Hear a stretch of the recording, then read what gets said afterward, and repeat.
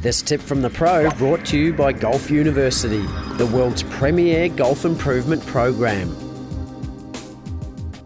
John, Greg from Murray Downs, he's got issues chipping up onto the green trying to make it stay. What would you recommend?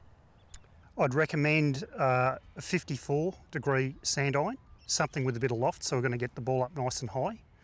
Make sure the grooves are nice and clean. That'll definitely get more backspin. With the setup, looking at a couple of key points. First one, ball position just forward of centre.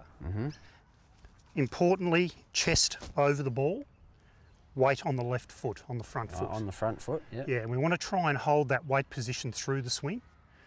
With the swing, don't be afraid to use a little bit of wrist hinge.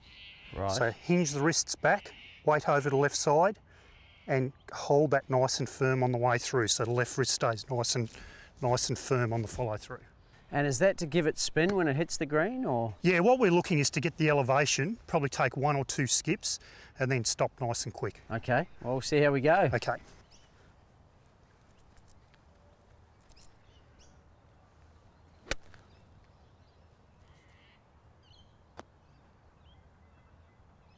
Okay, my turn. So weight forward. Yes. Chest over the ball. Yep.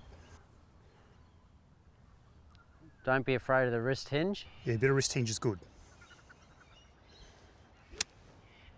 Bit of loft.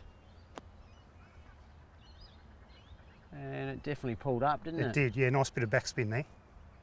For more great golf tips, including the free 3 Steps to Chipping Mastery video series, visit golfuniversity.tv.